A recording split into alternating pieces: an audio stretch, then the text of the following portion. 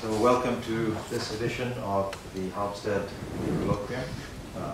It's a special pleasure to have Professor Årzén here today with us. Professor Årzén is a professor of real-time systems at Lund University. Of all the guests that we've had so far, I think he's maybe from the closest university to us, which is really fantastic. His areas of expertise include control and real-time systems and real-time scheduling in particular. He has numerous publications, over 150 refereed publications or so, and has been responsible for very influential works in the area of real-time scheduling. I'm very lucky to cross paths a couple of times very recently in the context of a workshop that has been organized in Lund, and also at an NSF CPS meeting in DC a few weeks ago. Today, we're very fortunate to have him talk to us about the simulation of cyber-physical systems. So without further ado, please welcome Professor Årzén. Thank you very much, and thank you for inviting me here. So the title of this, by the way, can you see me if I stand here? Yeah. It seems as if this is not the optimal way to stand, but okay. Simulation of cyber-physical control systems, I decided to call this. And I'll talk a little bit first in general about CPS and simulation of CPS. Then I will go into more detail on our tool called TrueTime, focus on some new features, and then I'll speak about the current implementation of TrueTime, which is based on Simulink, and I will run a couple of demos there. And then I will end up talking about some very recent work where we are porting TrueTime to Modelica, and I will also show a very brief demo there. So I assume that most of you know what cyber-physical systems is. The tight connection between the physical world, computing, control, and communication. But that is not all, because that is something which one can say that has been done for quite some time in control and in embedded systems. But to this one often adds some different characteristics, like this is something that is large scale, verification and validation is important, resilience and security, resource awareness, etc., etc. I won't spend more time on defining this, because this has already been done by Edward Lee's group at Berkeley, where they have done this taxonomy of cyber-physical systems. So it includes, yeah, you can see what it includes. It includes almost everything. What I will talk about here is the shaded areas. So this is mainly about simulation. It's about control systems. It is about real time. It is about tools and so on. CPS and control, how does that coexist? I mean, control has been interacting with physical plant for 100 years or so. In my mind, there are two types of control problems that fall within the cyber-physical systems field. One is when you have a very large-scale distributed and decentralized control systems that are so large-scale that you want to do decentralized analysis, decentralized synthesis, decentralized optimization, utilize things like the sparsity in the models and so on.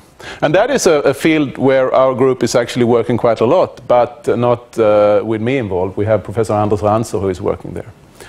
The second part of control that, in my mind, falls under CPS is when you implement controllers on resource-constrained implementation platforms. Embedded control systems, networked control loop, where you get temporal non-determinism caused by the resource sharing. You share CPUs among different applications, tasks. You share bandwidths between different applications. And you need robustness towards this temporal non-determinism. So we have delays, we have jitter, we have lost packets, we have quantization. And this sometimes goes under the name co-design or cross-layer design of these systems. So this is what my talk mostly deals with or tries to simulate. So simulation, I mean, for a control engineer, simulation is something that is quite important. We always use simulation. to verify things as a complement to formal methods. When formal methods doesn't apply. And if we now want to do this also for cyber-physical systems, we need simulation tools that cover both the cyber part and the physical part of these systems. So we need essentially to co-simulate computations that takes place inside the computers. We need to be able to co-simulate this with the wireless and wired communication, the dynamics of the physical parts of the environment, sensors and actuator dynamics, and maybe also things like power consumption.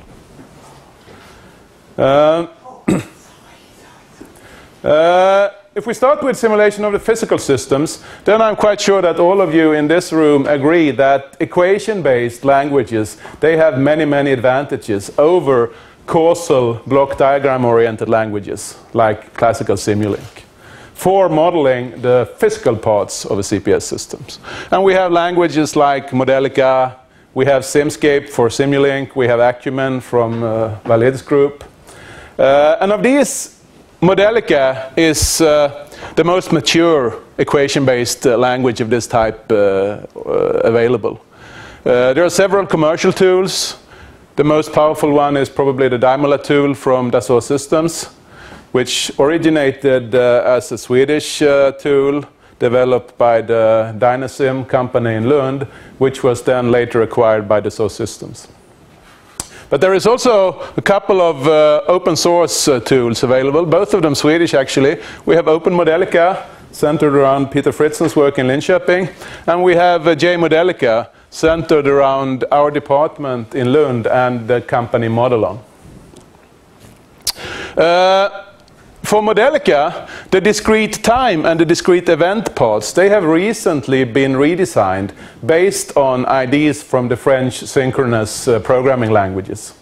And this is on its way into the commercial implementations in Daimler and so on.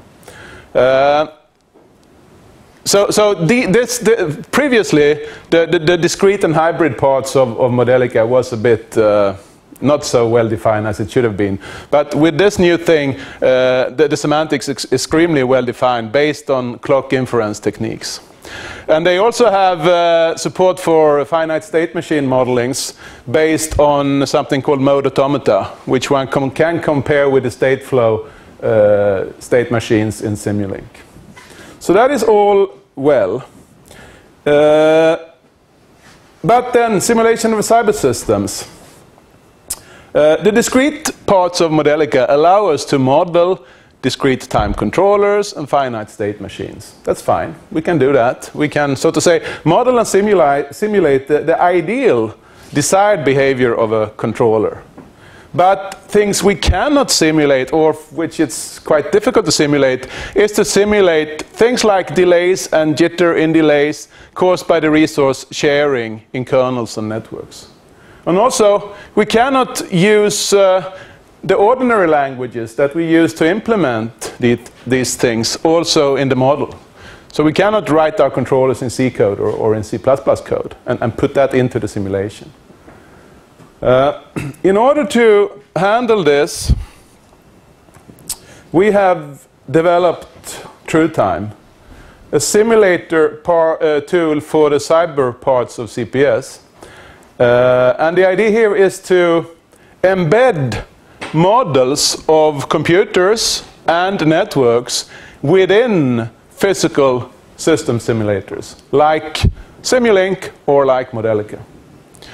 So what we do is that we simulate real-time kernels. We simulate kind of an ideal but fairly general model of a real-time kernel, supporting multiple tasks and semaphores and monitors and whatever. And we also simulate the data link layer of different wireless and wirebound protocols. This has been developed in Lund since 1999. Now we have version 2.0 in a beta release. We have a fairly large user base. We have around 1,000 downloads whenever we come with a new version, and it's released under GPL. So if you write true time in Simulink, you get this block palette with blocks corresponding to true time kernels, to networks, wireless networks, and some other things, batteries, for instance.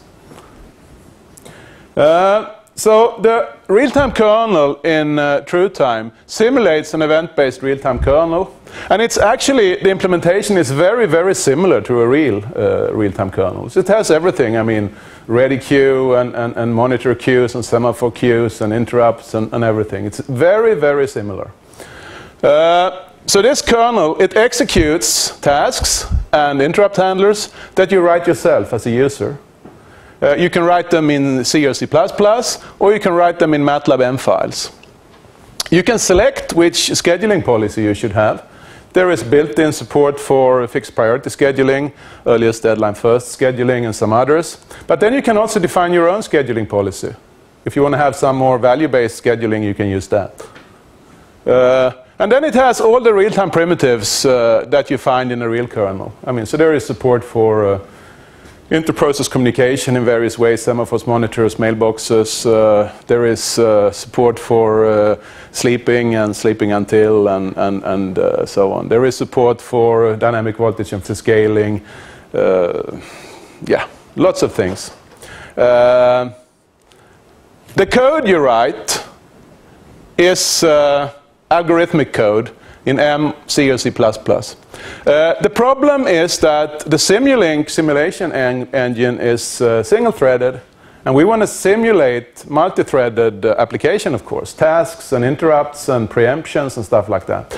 So therefore, what we do is that we emulate multi-threading by structuring code into code segments. So here is a controller. Execution, or the code, is in this case split up in three segments. In the first segment, we sample the plant, calculate the controller output, and then we say that, okay, the execution time for this was 2 milliseconds. Let's assume that that is the case. Then, in the next segment, we send out the control signal to the plant, and then we update the internal state of the controller, and then we say that, okay, this took 4 milliseconds to execute. And then, in the next segment, we don't do anything. We simply say to the solver that now the current job of this task is over. Each of these segments is essentially an atomic unit. The code in it is executed atomically, but then during this execution time, we can, so to say, have preemptions from other tasks and interrupt handlers.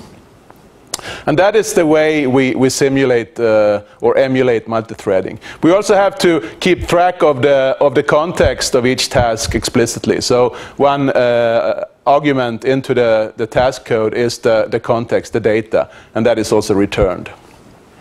The execution time can be anything. I mean, it can be stochastic, it can be based on something other in the model, or so on. The wired networks model mainly the medium access delay and the transmission delay of the networks. We have models for a number of predefined data link layers, like ordinary ordinary shared Ethernet, switched Ethernet, CAN bus, FlexRay, Profinet I/O, time division, and so on. So yeah, I will demonstrate this in a while. Then the wireless networks. Currently we have support for two MAC layer policies, the ordinary WLAN and the Zigbee, so-called Zigbee radio protocol.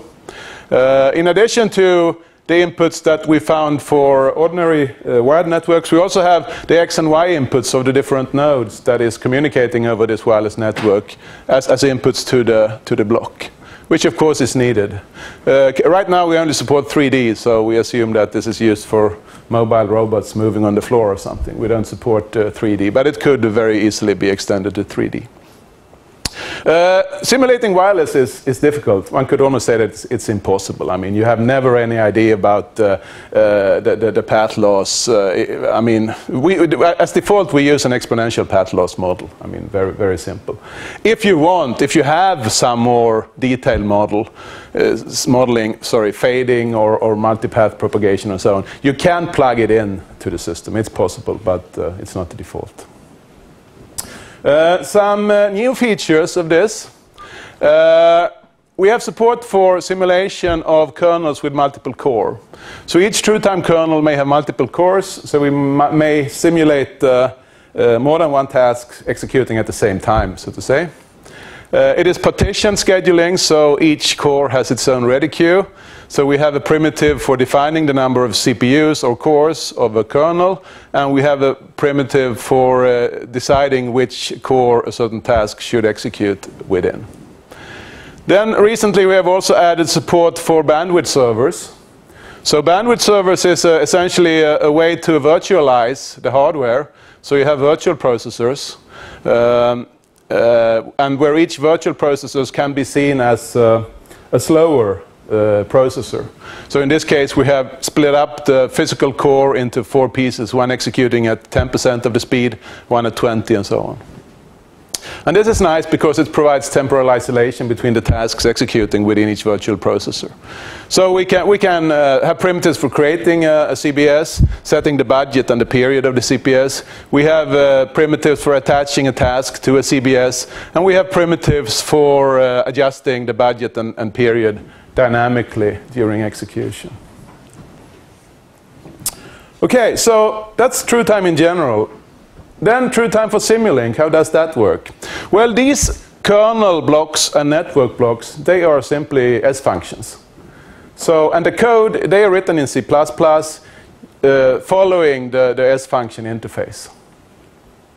The task code, either, as I said, C or C++, or the M-file script language of MATLAB. So now I'm switching to the first demo. It's a demo of how one can use true time in networked control applications. So I will do that right away.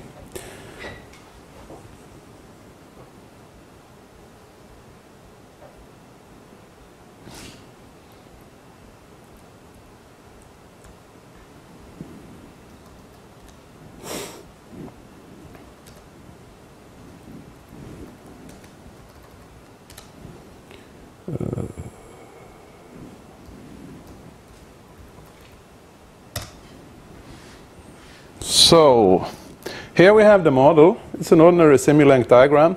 Here we have the physical plant that we are controlling, a simple servo model.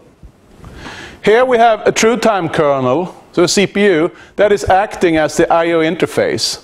So here we do the sensing of the output of the servo, and we do the actuation. So we send the control signal to the servo. When the measurement signal has been sensed, it is being sent over a network. So here is the network model. It is being sent over the network to the controller node, where the control algorithm, a simple PID, is executing.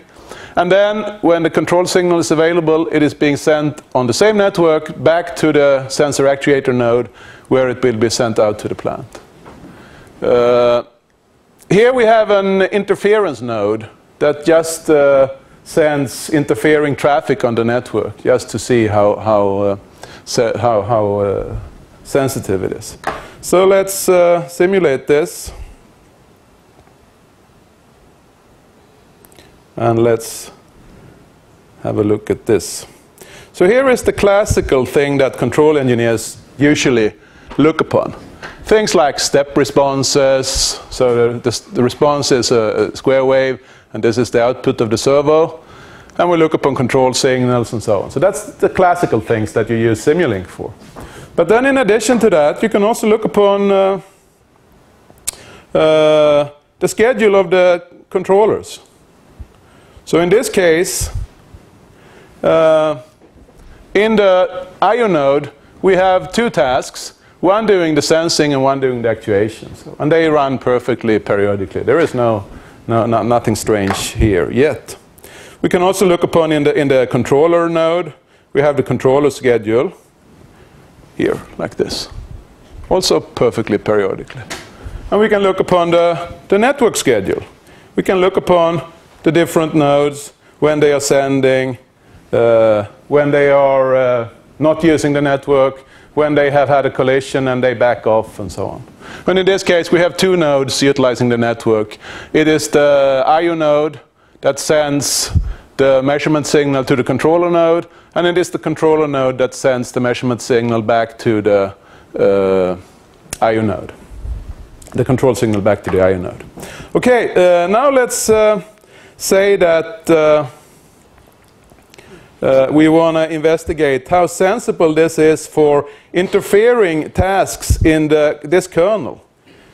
By switching an initial parameter here to 1 instead of 0, I have set up the demonstration so that now there will be a high priority task executing in this controller node, disturbing the controller code. And if you remember from last time, now it looks a little bit more oscillatory here. And if we go in and look upon the schedule for the controller node, we can now see that, okay, we have something very periodic and regular here. That's the high frequency, high priority task executing here. And here we have the controller task that is sleeping, and then here, for instance, here it wants to execute, but here it is preempted by the high priority task, and it's not until here it executes. So this is then, we have quite a lot of interference on this task from the high priority task. Then we can, in addition, also add some interference traffic to the networks. So let's now say that this interfering node generates traffic corresponding to 20% of the bandwidth of the network. And then how will this influence? Okay, there's something bad happened. So you see, it has to do with how and when we have collisions on the network. The network, by the way, is an ordinary shared Ethernet here. We can have a look upon the network schedule and see how it looks like. So, yeah, you can see here is something weird happened. So we had collisions and backoffs, and possibly also chained backoffs. Who knows? Probably. That's why we got this very long things here. Okay, now let's instead see what a better protocol could do. So let's switch from Ethernet to a CAN network. Okay, and then simulate again and see how it looks like. Now it looks much better because CAN is much more deterministic than shared Ethernet. We can now see exactly how this influences the control performance. So this is one type of simulation experiment you can do with TrueTime. Probably the most common one from the user's point of view. The reason I do clear all is that there is currently a bug in the system I'm running. I have a 64-bit machine. This was developed for a 32-bit, and we have some problem at some point. So therefore I need to do this clear all now and then. Okay, but that's life. Okay, another type of thing you can do is simulation of different wireless robotic systems. Here we have two soccer teams, the red team and the blue team, playing soccer, and each of the players is a small robot. So here we model the kinematics of the robots, we model the radio communication between the players, and we model the movement of the ball and so on. So let's run this.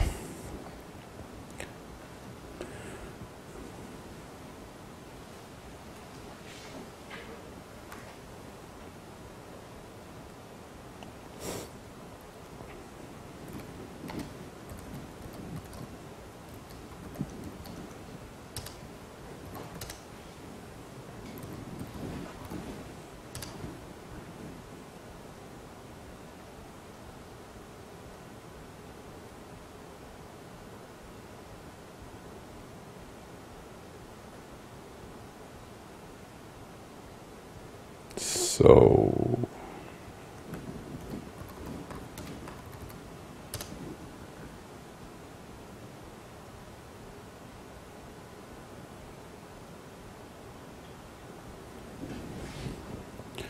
let's see. So here we have the, oops, that was the bug. Strange, strange, strange. Okay, I have some time, so actually. This is just to prove that it's real software. Yeah, it's not a canned demo. Exactly. I thought we should have Halmstad playing against Sundsvall, but we didn't. That's why it's crashed. Yeah, but one more game to play. Okay, so I will start. I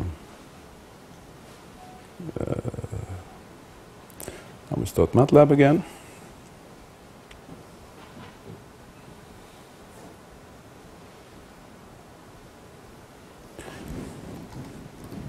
Actually, I won't do this.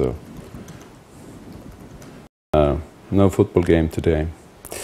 Okay, I'm going to continue with one of the largest and most realistic models that we have developed, also involving mobile robotics. Some years ago, we were involved in a European FP6 IP called RUNES, coordinated by Ericsson. And this was on mobile communication in general. And in that program or project, we had a fairly large demonstrator, which was based on a scenario related to safety in a road tunnel in the Alps. So you have a road tunnel equipped with both a stationary sensor network, wired sensor network, and a wireless sensor network. And then you have some accident, you have fire, you have cars crashing, and the stationary sensor network goes down. And you need, at least partly. So you need to restore connectivity, and you do that by sending in mobile robots that will act as mobile gateways for restoring the connectivity. And we did a mock-up of this, so we actually had these robots running around on the floor, and we had real European Commission officers and real firemen in the audience looking upon this, and it actually worked. So in this we need localization. We need to localize the mobile robots, and we had a system based on ultrasound. So the mobile robots were actively sending out ultrasound pings at the same time as they send radio signals. And in the passive stationary nodes, we measure the difference in time of arrival to measure the distance from the mobile robots to the stationary sensor nodes. And the stationary sensor node then sent that back to the robot, the information, and the robot fused together all the measurement using an extended Kalman filter, where it combined the sensor measurements from the ultrasound with the wheel encoder measurements. And then we had the robots. Each robot, mobile robot, contained 5 microprocessors. It had an internal I2C bus for the communication. We have the sensor network radio communication, based on the WLAN data link layer, and on top of that we had an AODV routing protocol, ad hoc on-demand distance vector routing. Then we had ultrasound-based localization, so we had to send out ultrasound and model that. We had infrared-based obstacle avoidance, which we needed, and we had the control and estimation of this on top of that. So we had quite a lot of different things. And the question was, how should we verify the functionality and timeliness of this? And the idea then was to use true time. So in parallel with implementing this in real, we implemented a simulation model in true time for the different things. So here is how the model looks like from a top level. You have different mobile robots. You have stationary sensor nodes, 6 sensor nodes, one being the gateway to the rest of the internet, and these inside the tunnel. These sensor networks can be turned on and off.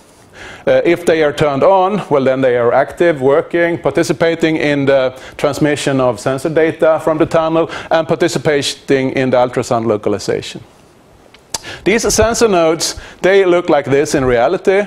So it's an ordinary black box. Inside the black box there is a T-mode sky. And then we have a special ultrasound receiver developed in our group.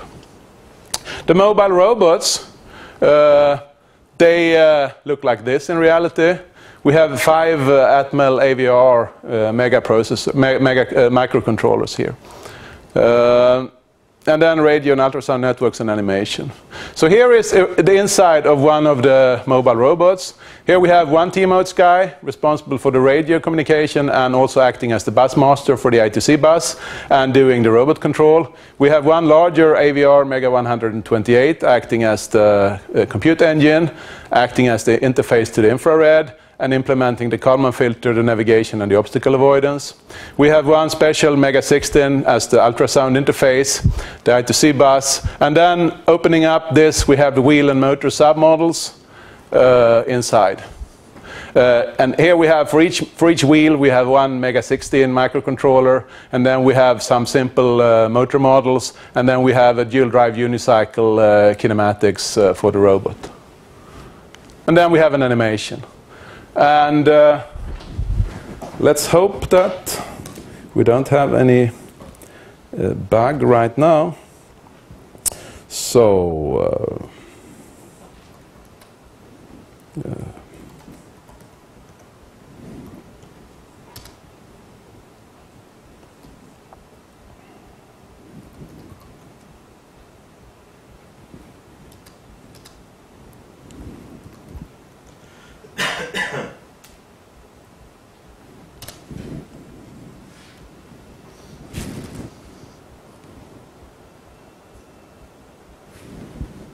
okay, why is it so slow? Okay, here it is. So we can open up this this one, look under the mask, and here we see the different models. We can open up the robot dynamics, and here we have this simple model for this. We can start simulating. So here we have the tunnel. And right now, this is the entrance to the tunnel, and this is furthest into the tunnel. Here we have some sensor measuring some temperature or whatever. And this is then transmitted using multi-hop, like this, out to this one. And we can see that this changes, and eventually, very quickly, we get the same value here. Now I will turn off this one and this one, I believe. Turn off these nodes and have a look upon what's happening with this, this value out here.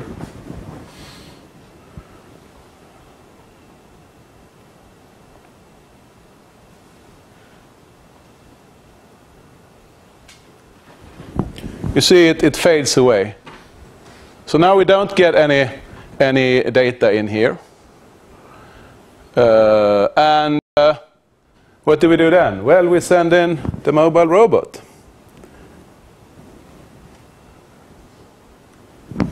So now we see the mobile robot. There is an obstacle. We have to avoid the obstacle. It's a very stupid obstacle avoidance algorithm. Very simplest you can think of. Oh, there is an obstacle. I have to turn. Oh, now it's free. No obstacle. Oh, then I can turn back. Oh, there is an obstacle. So it's very stupid. You also see that there is something black and something gray. The black is the true simulated robot. The gray is the internal model that the robot, where it believes it is, based on the extended Kalman filter data fusion. So it's fairly okay. And now it has soon avoided the obstacle. Seems a bit stupid, more stupid than normal today. And eventually it will reach some position here, and then the connectivity will be restored. The multi-hop communication will now act okay, not always, evidently. What should have happened was that this should have been coming out here. And all times so far I have simulated it really does, but it's the demo effect again. What should have happened is really that, but I don't know why. There is stochastic in this, of course, so maybe it was. You turned off you said you would turn off 3 and 4, but you turned off 4 and 5, so maybe that was Yeah, that was probably the reason. So what happens if I turn on? I turned off yeah. If I turned on this one, now we had the communication again. And if one can play around with this. Okay, so that was a fairly realistic model. Now I'm going to do the demo was done, and now I'm switching for Modelica work. So we are porting this to Modelica. The network part has actually already been ported. We were a part of a European project a couple of years ago called EuroSyslib. And in that one, we developed a native Modelica version of the network part of TrueTime, but only the networks. And we did that in 2 versions, one native Modelica and one using external C code for Daimler only. But now we want to have full TrueTime in Modelica. And we base this upon the flexible mockup interface, a new standard for model exchange and co-simulation that has been developed within the Modelica community the last couple of years. The idea is to have an open source, non-proprietary model exchange format.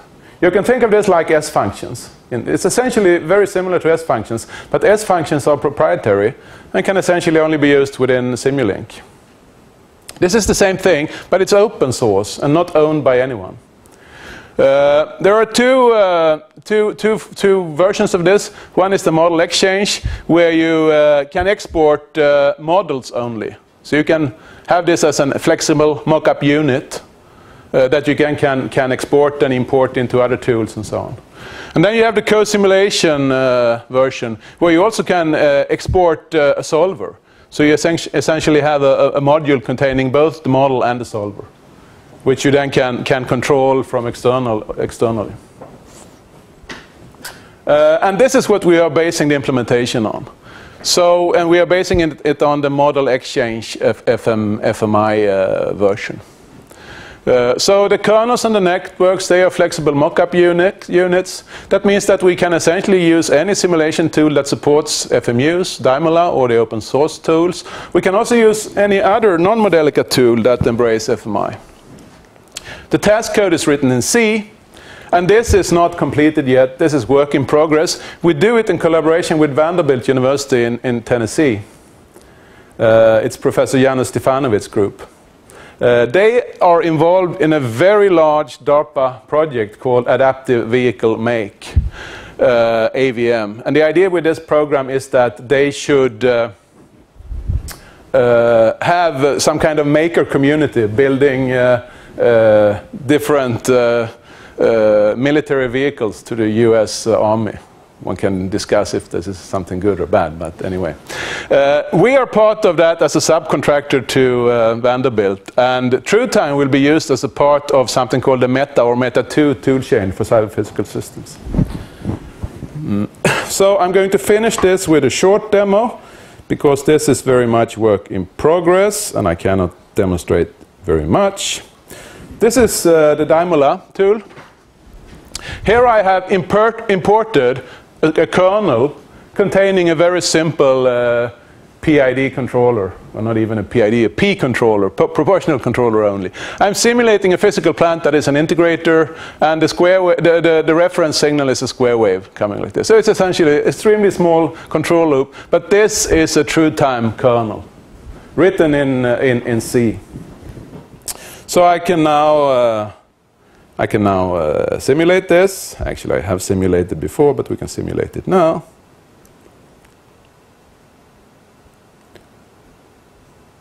Okay.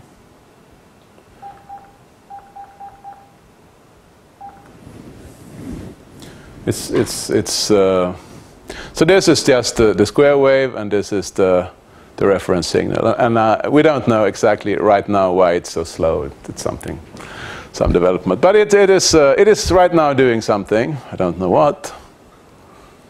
Okay, there is finished. So we can look upon the input to the integrator, the output from the controller, like this, and we can look upon the schedule. There is only one task in this simple system, and we can have a look upon that task. And it runs perfectly periodically like this. So it's essentially the same thing you saw before, but much, much simpler, based on the FMU idea. Okay. So let's round off this. Simulation of CPS, even more important than for conventional controllers, I would say. And what our approach is to do co-simulation of the cyber parts and the physical parts. And the idea behind TrueTime is to embed models of the cyber parts within physical system simulators like Simulink or Modelica-based simulators. Maybe in Acumen, I don't know, but one could think of it. And this is just some references. Okay, thank you.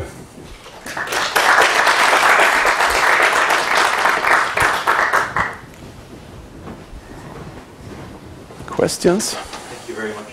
Yep.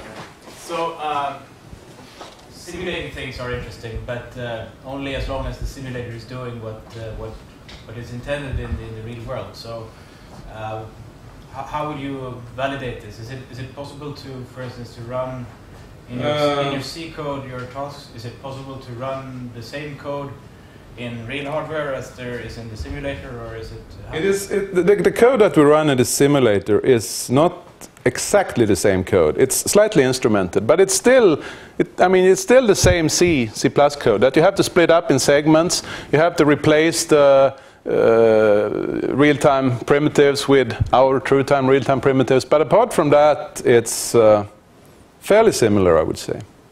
Here is some words about validation of true-time simulations. The validity of using TrueTime for simulating wired network application has been evaluated independently from us by University of Leicester. It was some while ago. They did CAN-based automotive cruise control applications, and they compared the TrueTime results with an hardware in the loop test bed based on VxWorks, and the results were actually very good. This is what they wrote, and we didn't have any idea on this, so to say. So they claimed that this was a very good way of doing it. And they use it for the students. So they have student projects where they should implement a real CAN-based system. But before they are allowed to use real hardware, they have to simulate it using TrueTime.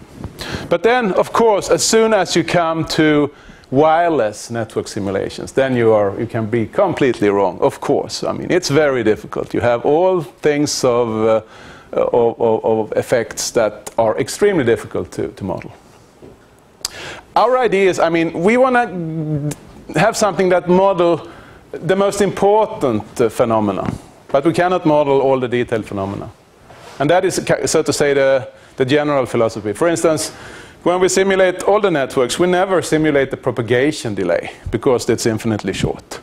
Things like bit stuffing in CAN, we completely ignore. We don't essentially send the messages on a bit level. We just send an arbitrary MATLAB or Modelica structure, and then we say that, okay, the sending of this takes a certain amount of time.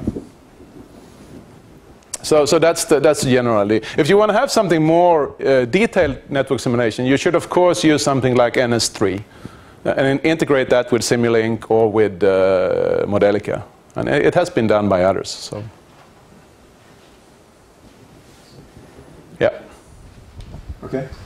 So when you simulate very complex cyber-physical systems, I guess you get a very complex amount of data back. Is it a big challenge to visualize the simulation?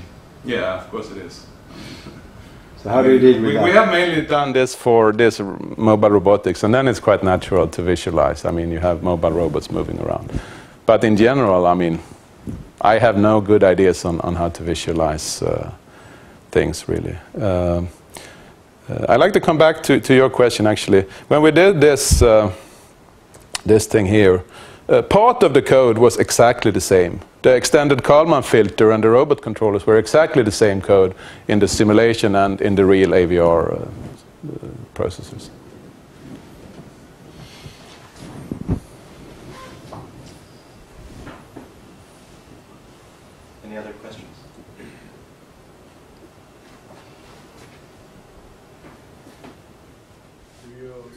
switch between the atom levels to be able to cope with large systems, or you just... That's a problem, I would say. I mean, this is simulation on a fairly low abstraction level. We are kind of modeling at almost the same level as in the real implementation. Of course, one would need to have higher abstraction layers and combine multiple layers and so on. We don't do that yet. But of course, that's very natural. Have you thought about also simulating energy behavior, so that, if, for instance, if you want to have mobile robots running on battery, that you would... Yeah, we can do that. We have battery models. And with that we can charge and discharge based on anything essentially.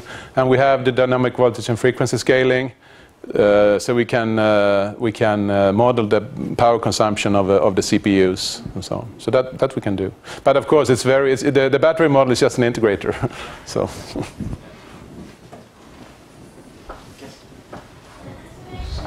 Some details about the stack protocol of wireless communication has not been implemented, but it's possible to change it, or for example, a routing protocol, we can change it. Yeah, sure. A lot of people have actually added their own protocols. People at ABB have implemented support for wireless HART in true time, and there are some other groups also that have implemented other stuff. So it's possible to do. Any other questions? I had a quick question about the Modelica integration. I think this is kind of like bleeding edge. But I was encouraged by the fact that it was through the FMI. Yeah. And this kind of relates to your suggestion at the end. I think it would be good for us to build a connection between Acumen here and FMI to benefit from things like the interface to... I mean, I think FMI is a very good idea, to have an open, non-proprietary S-function kind of standard. Because if you think about how MathWorks use S-functions, I mean, they don't really use S-functions as a way of exchanging models between different simulators, because there is only one simulator, and that's Simulink. What they use S-functions for is for extending the modeling power of Simulink. So using S-functions, they have the toolbox sim events that implement discrete event simulation. They have Simscape that do equation-based. They have state flow. And also we use true time based on S-functions to extend the modeling power. And one can do exactly the same thing in using FMI inside Modelica. You can use it to extend the modeling power of Modelica.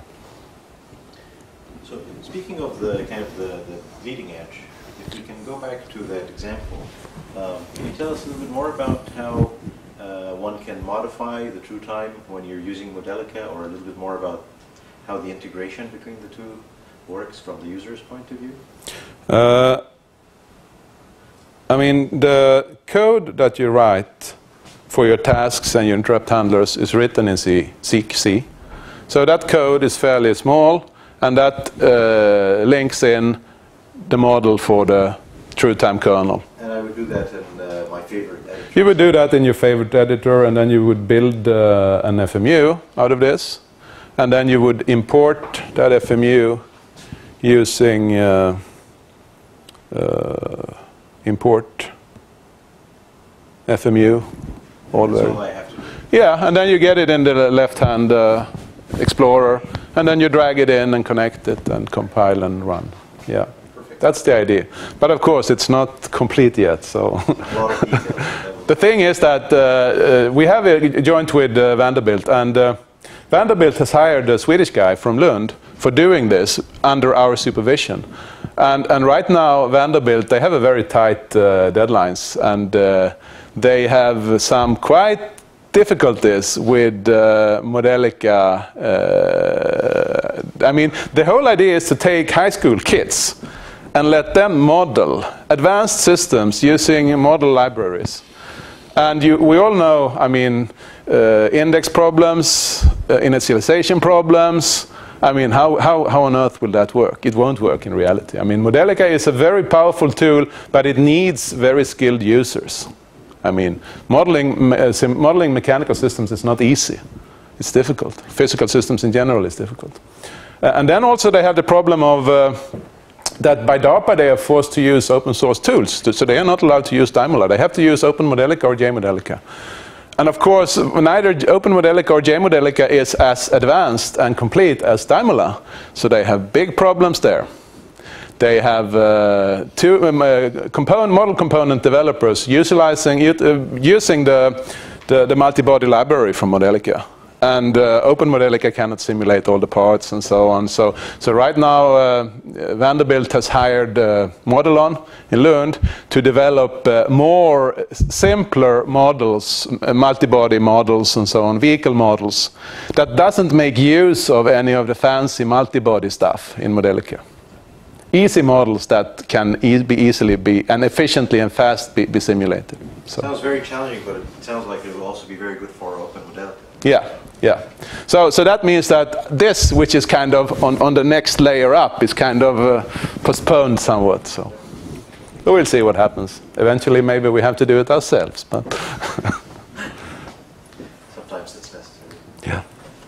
Any other questions? Good. Perfect. So now we get the present thing. So you might know about this tradition of having a present for the speaker. It's a small thing from the university. Okay. Thank you. Thank you very much.